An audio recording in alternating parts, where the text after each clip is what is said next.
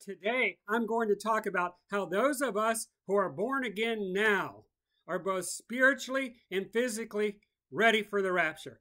Hi, I'm Mike Drotis, Bible teacher and preacher, and you've tuned into my YouTube channel, Solving the Prophetic Puzzle. Do you know that if you are born again, you are ready for the rapture both spiritually and physically? I believe that when the rapture occurs, our bodies are changed. The rapture doesn't simply just take our spirit and leave our body here on the earth. We go spirit, soul, and body at the rapture. Nothing is left here. We are changed and we go up at the rapture. But let's look at what the Bible has to say about the subject. 1 Thessalonians chapter 4, verse 16, Paul is talking to the church and he's explaining the rapture. And Paul says, "For the Lord himself will descend from heaven with a shout, with the voice of an archangel, and with the trumpet of God, and the dead in Christ will rise first." Paul is giving us the sequence of how the rapture is going to occur. The Lord Jesus Christ at the appointed time will leave heaven. He will come to the earth. He will be in the atmosphere, in the clouds above the earth. The trumpet will sound, the archangel will shout, the trump of God will sound, and the dead in Christ rise first. Now, what does that mean? The dead in Christ, of course, when someone dies, they immediately go to be with the Lord. Their spirit goes there. Paul said to be absent from the body is to be present with the Lord. But what is left here on the earth is the body. In some state of decay or some state of being, the body is left here. The spirit goes to be with the Lord at the rapture.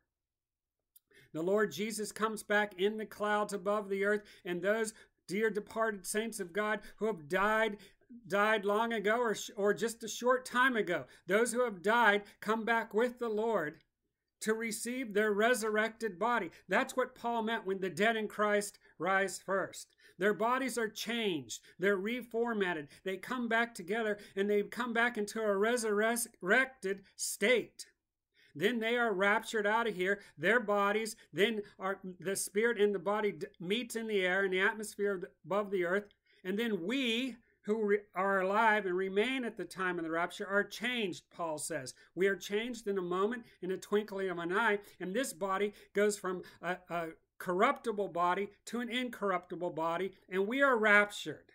That's what happens at the rapture. The dead in Christ go first, then we who are alive on this earth go up next. We go spirit, soul, and body. We are there with the Lord. We are like the Lord. The Lord Jesus Christ has a resurrected body. We too will have a resurrected body. We need that because at the end of the tribulation period, we go into the millennial reign of Christ and we will rule and reign with Christ. So we will need a resurrected body to operate here on this earth. But have you ever considered how this is going to happen? How is our bodies going to change? It's all in the Bible. Romans chapter 8, verse 11 tells us, "But if the spirit of him who raised Jesus from the dead dwells in you, he who raised Christ from the dead will also give life to your mortal body through his spirit who dwells in you." It's already inside of us. The same spirit that raised Christ Jesus from the dead dwells inside of us. The same spirit that raised Christ, the Holy Spirit that raised Christ as he laid in the tomb for 3 days, that resurrected that body, that same spirit that resurrected Jesus Christ is inside of us. Let's look at another verse. 1 Corinthians chapter 6, verse 14 says, "And God both raised up the Lord and will raise us up by his power." We have the resurrected power inside of us right now. When did that happen? The day we are born again.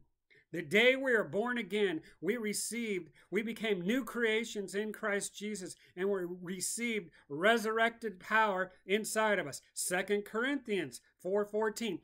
The Bible says, "Let everything be established by 2 or 3 witnesses."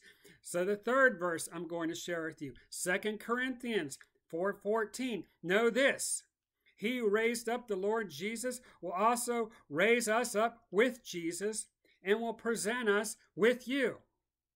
One day, We are going to be resurrected just like Jesus was.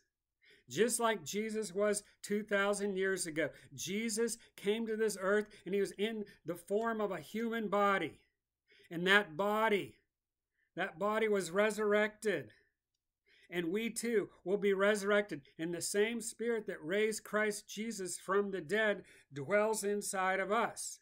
How did it get there? It happened the day we were born again. 2 Corinthians 5:17 says, "Therefore, if any man be in Christ, he is a new creation. Old things have passed away. Behold, all things have become new."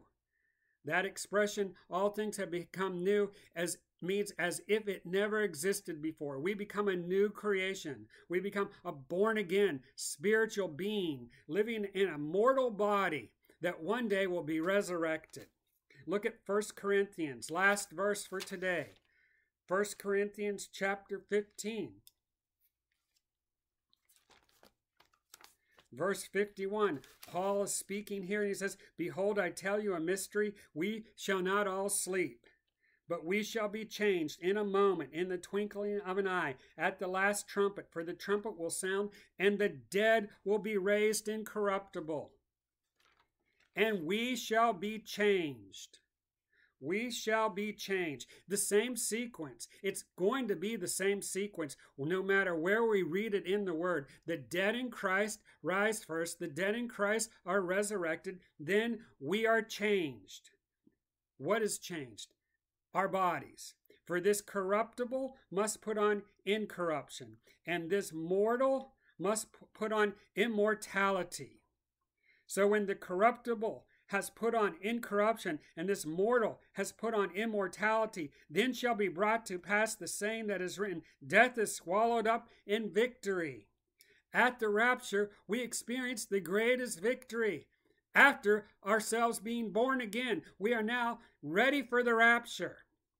We are ready. Our spirit man has been born again, and inside of us lays a dormant but powerful, resurrected power that is waiting for the catalyst to happen at the rapture event. Once the Lord Jesus comes back, once once there's a great shout, once there's the sound of the trumpet, once all that power is released, that resurrected power that lays dormant in us will be activated, and we will be changed. The dead will be changed first, then we, which are alive and remain, will be changed in a moment. This corruptible body will put on incorruption. We will be changed and we will be raptured out of here. We will escape the wrath of God that's coming upon this earth through the rapture. My point is this: if you are born again, right now, you are ready for the rapture. Your spirit is ready. Your body will be changed at the moment of the rapture, and we go out of here. Where do we go? We will always be with the Lord forever. Therefore, comfort one another with these words. The rapture is the greatest thing that brings comfort to so many people. I know. I've listened and read some of your comments. You are waiting for the rapture. You are so ready for the rapture. It's going to happen very soon. Rest assured, soon and very soon, we are going to see the King. Hey, thanks for watching these videos. If you haven't liked or subscribed yet, please do. If you need prayer or would like for me to pray with you, leave it in the comment section below. If you haven't got a hold of my book, Waiting for the Rapture. Waiting for the Rapture is the first in a trilogy about the rapture. If you haven't got a hold of that book, you can find that on Amazon. Waiting for the Rapture by Michael Drotis. So until next time, keep looking up. Jesus Christ is coming soon. God bless you. Thank you.